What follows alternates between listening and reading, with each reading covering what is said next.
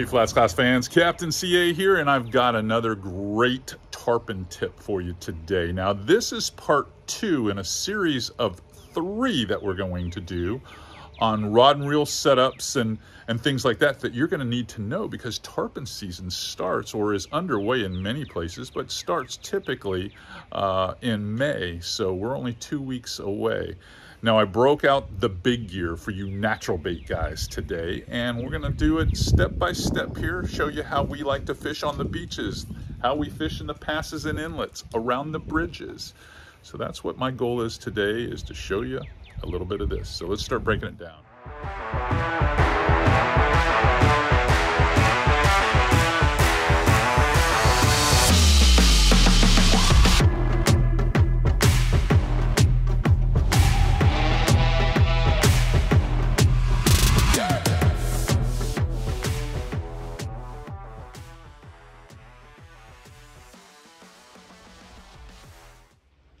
All right, let's talk about the type of gear you're gonna need to be able to catch tarpon of this class. I'm talking 80 to on up to 150 pound fish, maybe even bigger. So it's not gonna be the same gear that you would employ for bull red fishing, for monster snook in the passes and inlets, or even big jack crevalle. Any of that stuff is not going to be able to endure the battle with the Silver King. So what are we going to use? Now, I set these rods up to live bait fish. That's right, I said live bait fish. Remember, the last video was on artificials, and I have one more coming for artificials for you baitcaster fans, but this one is the traditional setup that we use here in Florida for catching big tarpon. So this is for the folks that like to use thread fins, pinfish, mullet, ladyfish, and crabs, both blue crabs or past crabs or whatever you decide. But these setups are designed to fight fish and fight them well. So let me show you what I feel is going to be a better rod for all of you. In scenarios, I would say, to catch tarpon in the passes and in the inlets, or maybe some of those bigger, deeper tarpon that are on reefs. You catch them maybe on a big crab flush. This is a rod that I have a lot of confidence in. This is an 8-foot extra heavy. This is the Terramar, if you will. Terramar XX. This rod is designed with very little forgiveness. So, I mean, you can barely bend the tip on this. It's got just enough tip to make a nice long cast. If you have the right braid set up and you do everything right, you fill the spool up, you're gonna be able to make a nice long cast with this. Now, the 10,000 is a 4.91 gear ratio. It has 5+1 stainless anti-rust bearings. Keep in mind, all these Shimano Saragosas, this is the 10,000 size, have the Hagani body. They have the Hagani cold forged gears. They have that IPX8 waterproofing system, cross carbon drag. They really have all that. They have that infinity drive technology, if you will. So both reels have that in common. But what is uncommon between these two, because the other rod setup is going to be the 8,000, is this 10,000 actually doesn't pick up as much line as that 8,000. It only picks up 40 inches per handle turn. You're like, 40 inches? That's a lot. Well, when you're battling a tarpon, you want to have as much leverage on them as you can. Now this one packs about 33 pounds of drag for the reel itself, max drag that is. It will hold about 360 yards of 50. Now I put 40 on, and you're gonna say, why wouldn't you put the max that you could put on? Well, the max I can put on, I can put like 80 on here if I want. But 40 is gonna give me a little longer cast, especially if I decide to throw some lighter baits or more delicate baits where I gotta lob them. and it's going to give me well over 400 yards of line. And that's what I have on here. I put very little backing on here, so I know I've got more than 400 yards. In all my setups, just so you know, and this is the float setup that I like to use, I'll tie a short bimini, okay, very short, it's not even a foot long. Then I do the no name or Bristol knot, and I know you're saying, wow, you put a long tag on that. Yes, I put a long tag on that. I expect to have a battle, and that's why I doubled the 40 pound to make it almost like an 80 pound thickness in the bimini. Then I've got that Bristol or no name knot. I've got a big float to support a bigger bait, like a pinfish or a big threadfin. I want them in the water column at the set depth. This is an adjustable float, so that when that string or that meatball of tarpon are moving into it, there's nowhere for him to go. He's going to be eye level with them. Then I've got a long length, I'm going to say about 60 inches of 60 pound fluorocarbon line.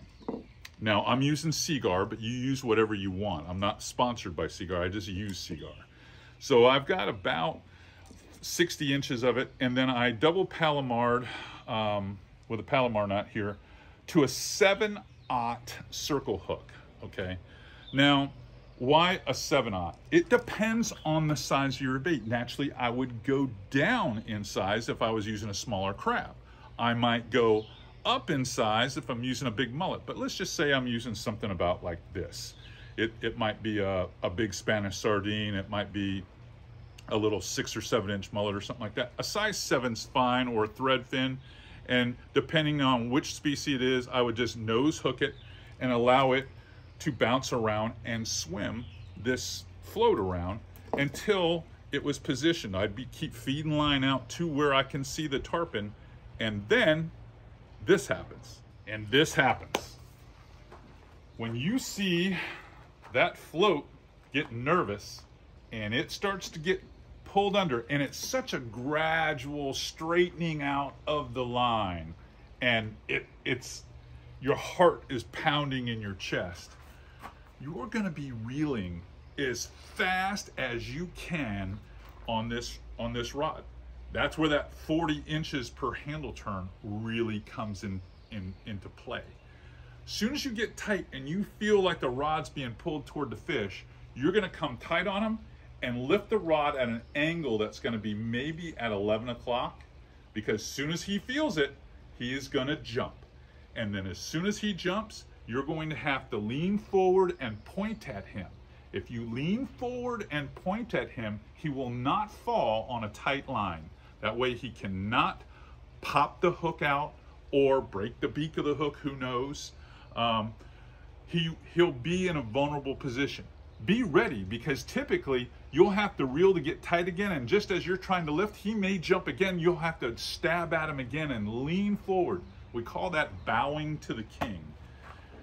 If you can survive that first 5, 6, 7 minutes of that crazy acrobatic jumping around, and you can get that fish in a regular rhythm where you can pull on them and then reel down, pull on them up here and reel down, and keep the heat on them, you will land your first tarpon, or maybe your 100th if you're seasoned. But that motion, and trust me, the 40-pound braid on this setup is plenty heavy enough. I only go that light just for the added advantage of being able to cast farther and having a little less reflectivity, if you will, so the fish don't see it. That's why I use that blue Power Pro braid, because it floats up there on the surface and they don't see it. It kind of blends in. You do everything right, you can land a tarpon with a setup like this, a big setup like this, especially with this, I talked about that infinity drive technology. What that does is it allows you to reel when this thing is under pressure. I'm not talking about reeling against the drag. You don't do that. But I'm just saying, when you've got to really wind down and it's pulling hard, and I've got that drag really nutted down, I might not have it all the way to the 33 pounds of max drag, but I might have it at a point where it's about 20 pounds of max drag, and you're wondering if you're going to die. You can't even pull it out, and that fish is still taking it. If you can handle that, you're going to win, because the idea is to beat the fish early so that you do not have to have an hour and a half long battle with these fish. You shouldn't have that with this rod setup. Now I want to talk about this 8,000 Saragossa and this extra heavy. Remember, this is the 8-foot extra heavy. This is the extra heavy, so it's not quite as big a setup, but for beach fishing, I love this. And this is really the rod setup that I use probably 75% of the time. Okay, beach fishing. There's a little bit of a difference between throwing this 10,000 size on the 8-foot extra heavy rod and throwing the 8,000 Saragossa on the extra heavy rod. Now, it's the same brand of rod. These are the Terramar Double X's, and here is your specs if you want to look at them. Maybe I'll have the guys add them in the description below. Now the 8,000 reel is a little bit different, and I set it up different.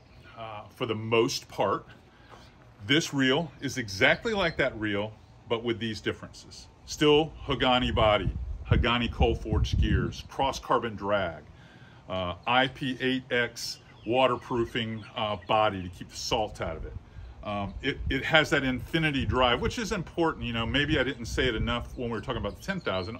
That allows you to easily reel. This has got a nice, comfortable handle on this reel. It allows you to easily reel when a fish is trying, you know, when you feel the weight of the fish and you gotta reel. It's not like this is sticky. It's easy to turn. That's why I use these things.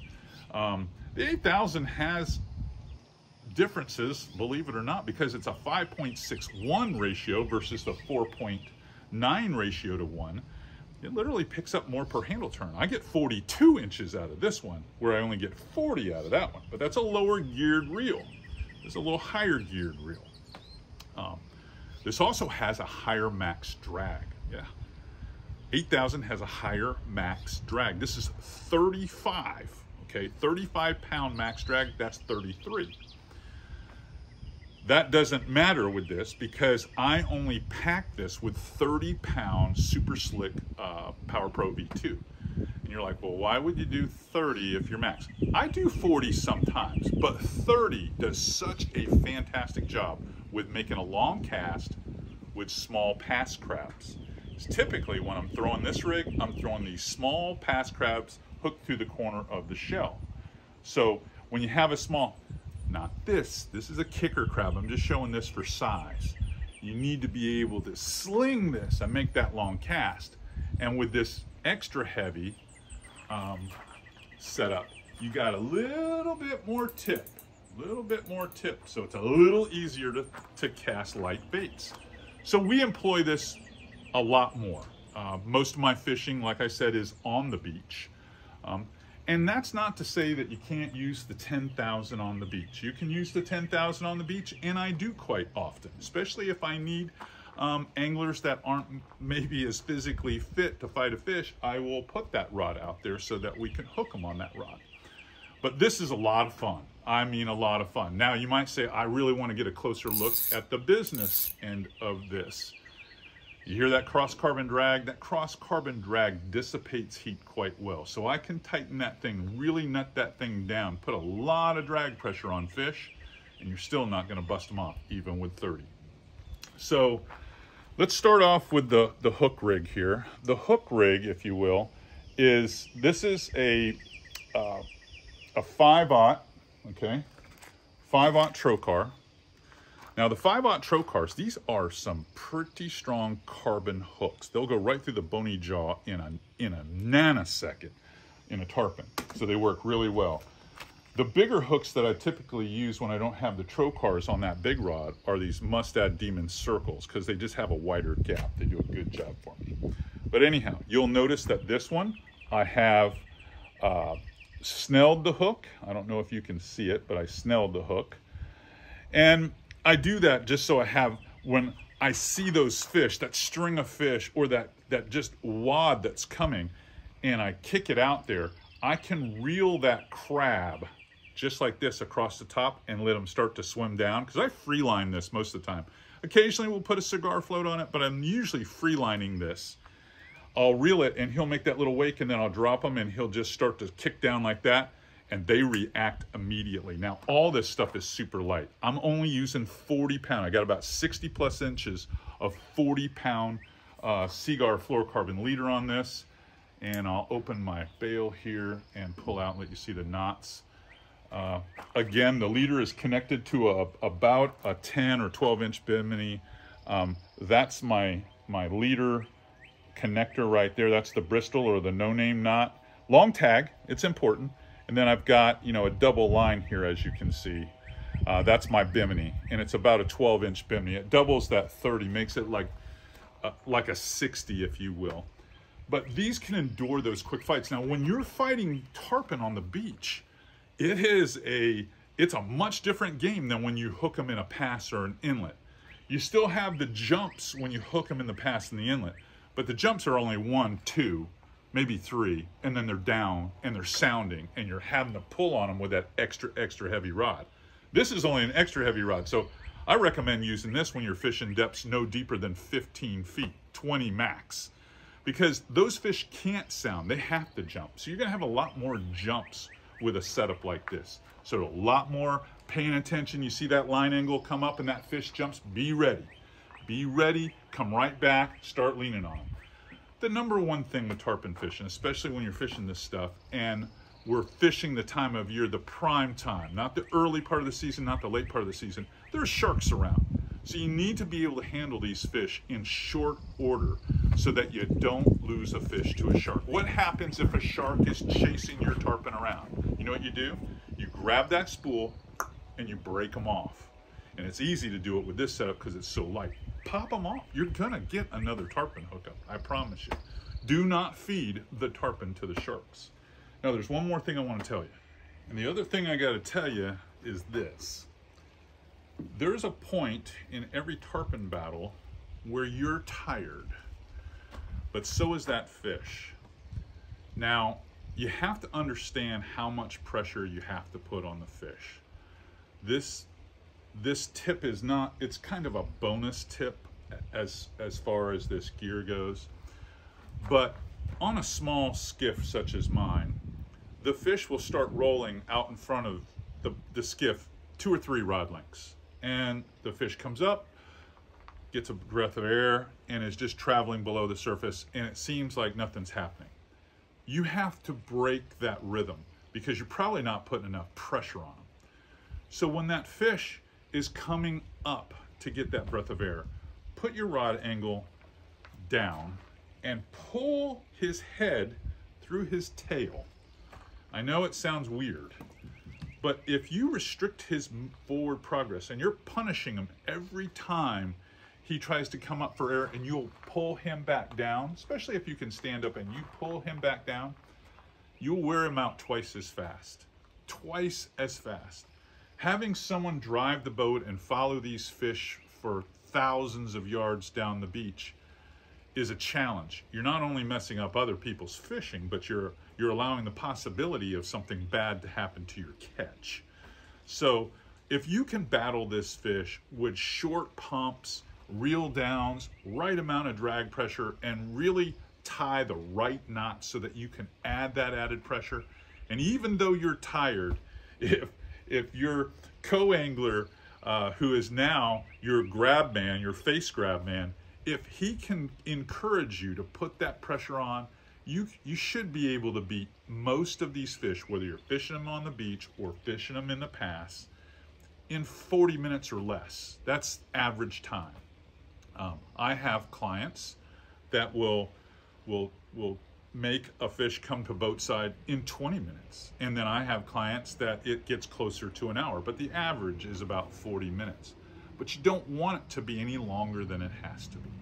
When the fish comes boat side, make sure you grab the fish like you're not gonna let it go, and try to get that hook out of it and let them go away in good speed. It's important, okay? If you like what you're seeing here on FlatsClass YouTube and you're learning stuff, I mean really learning stuff, give us that thumbs up, hit that subscribe button, and please, by all means, tell your friends. It's my job to make you a better tarpon angler this summer. If you wanna or are interested in getting any of the gear that I showed you here today, go to sodiumusa.com. You can buy all of it right there online. Okay, that's all I've got for you.